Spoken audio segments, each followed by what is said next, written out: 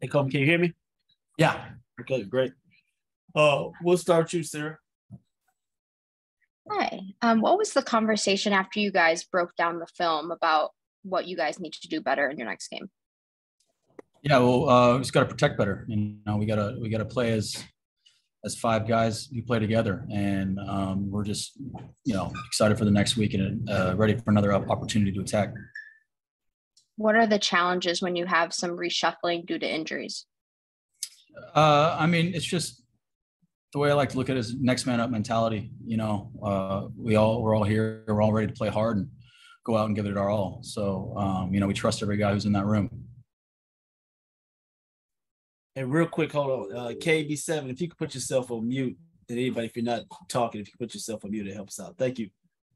Stu?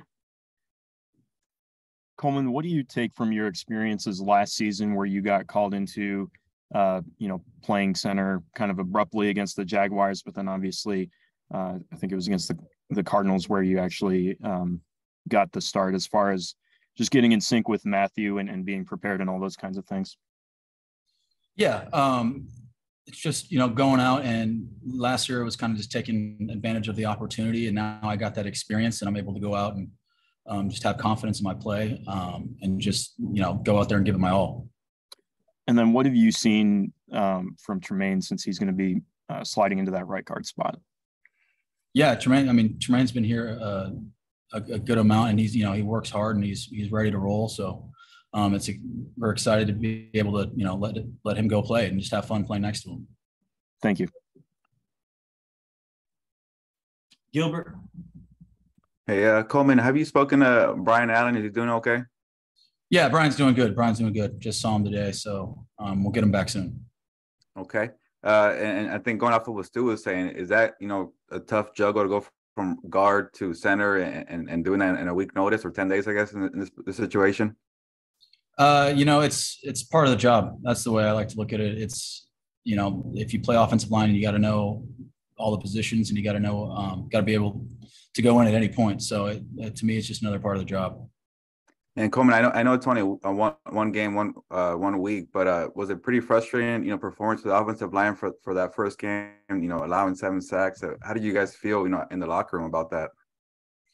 Yeah, obviously we just got to improve, and we got to keep Matthew clean, and that's the goal moving forward, and we're going to give it everything we got. Thank you, Coleman. Jordan? Hey, Coleman, just a little bit of a technical question as you guys go through had gone through the rest of your film study. When a team is rushing 4 and they're just rushing 4 solely through the entire game, what sort of technical key points stand out to you guys at that point? I guess I'm asking more like what the difference is in you guys' own technique and planning versus when they're bringing, design stuff and extra things that are maybe exotic.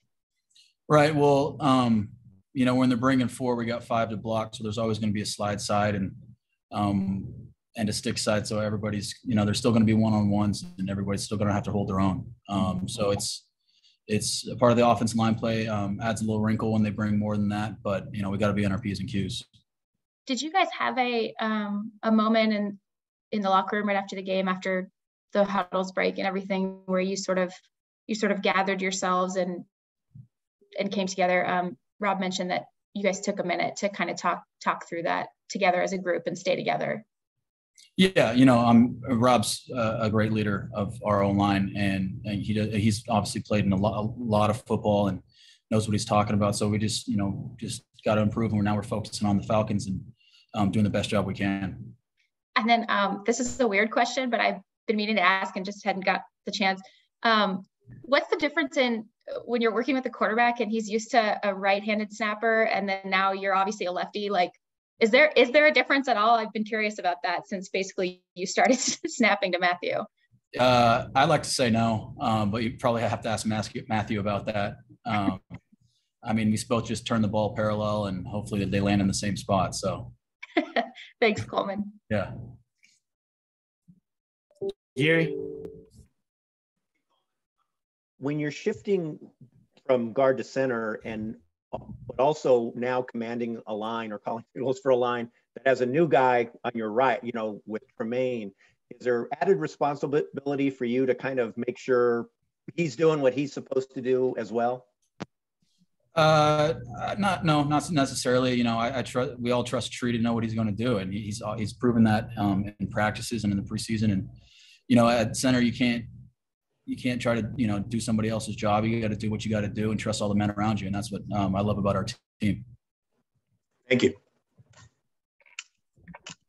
Anything else? Coleman, we appreciate you, brother. Yeah, thank you. Have a good one.